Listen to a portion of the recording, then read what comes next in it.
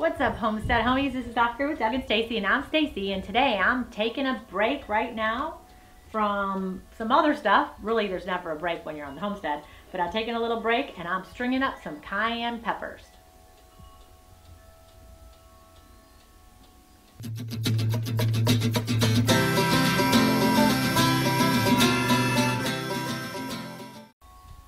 Okay guys, so I am stringing up my cayenne peppers.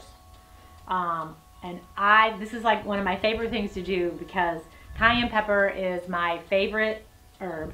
It is the herb of the year. We'll link that above because we did a video on that. But cayenne is awesome. And what I do is I like to string mine up. You just need a needle and thread. And then what's good about when you thread these, you want to use the little top, the little cap that they have on top, the green part, and that's where you're going to thread it through. And then you're going to make sure you got a little space between each one. And what's really good is the way they are on here. When you hang them up, they usually do separate pretty good. And you're going to hang them in your kitchen, someplace where they can dry nicely, and make sure you don't have any bugs or anything around. And I generally let these go about a month until they get kind of crunchy.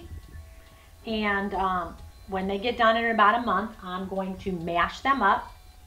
And I use a pestle and mortar. You know, you can grind them up more if you want, or just, you know, however you want it. And then this has got something else in it. But generally, I'll get these things at the dollar store, you know, the little shakers that you use for like Parmesan cheese. And what I'll do is you can get one of these and use it and shake it on your food when you're eating it. And I just really look forward to my cayenne every year.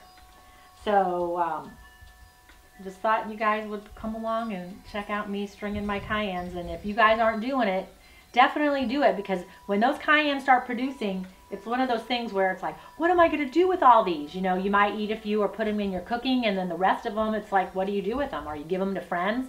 Because I know when it comes to these kind of hot and spicy peppers, there's always so many that you don't use. Well, utilize them.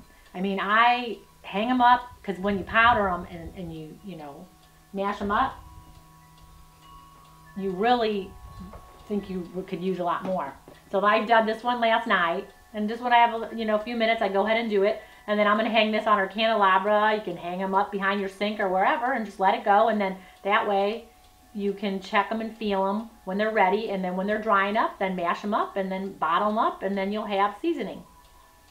So if you're not doing this, go ahead and do it. It's a great way to dry your herbs, because I want you guys, herbs are so healing and so powerful for the human body. So the more you can get in your diet, the better. And especially if you grow them yourself on your farm or your home or your garden, or you know, if you have a pot or wherever, go ahead and utilize those herbs. Don't just use them fresh all the time. You can dry these out and use them.